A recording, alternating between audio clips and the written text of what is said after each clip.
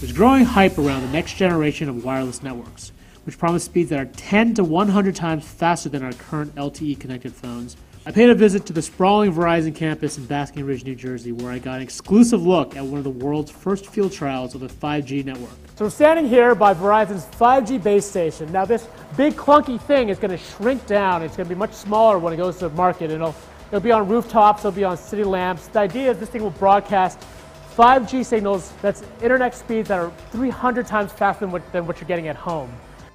The test was little more than a base station and 2 receivers. The first was mounted on a van to demonstrate its ability to grab a signal on the go, while the second receiver was placed in another part of the building to show how well the coverage is indoors. In truth, there wasn't much to look at. But it's the implications from this test that are fascinating. So we're standing by Verizon's 5G phone. Well, no, not exactly a phone. It's really a van with a giant antenna on top of it.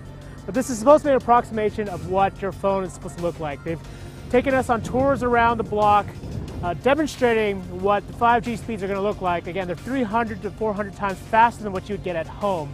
And this is on the road. While the van circled around the parking lot, it picked up the signal going at 3.77 gigabits per second. That's 377 times faster than the average LTE connection on your phone, and more than 3.5 times faster than your fastest home broadband service.